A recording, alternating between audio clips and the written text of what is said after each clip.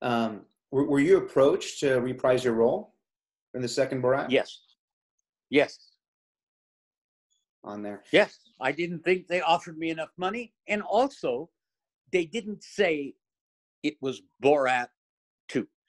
They said, Sasha's doing a big movie, and there's a small part for Borat and Azamat, and he wants you to come back and play Azamat. And I said, I thought there was going to be a Borat 2. And she said, there's not going to be a Borat 2. This is not Borat 2, and there will never be a Borat 2. And I said, okay, fine. They made an offer, and I thought the offer was too low, so I didn't take it. I was in Europe shooting a mob movie with Armand Assante and Stephen Bauer.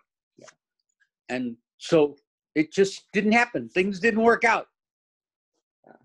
I definitely want to get into the mom movie as well.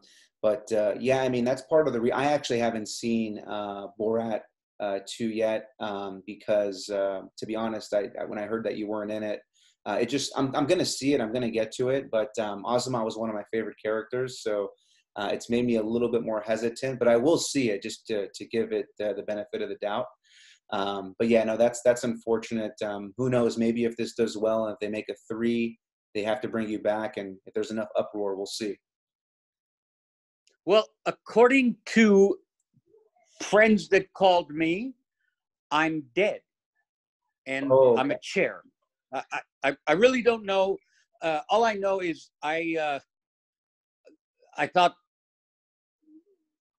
I wasn't in it. So, yeah.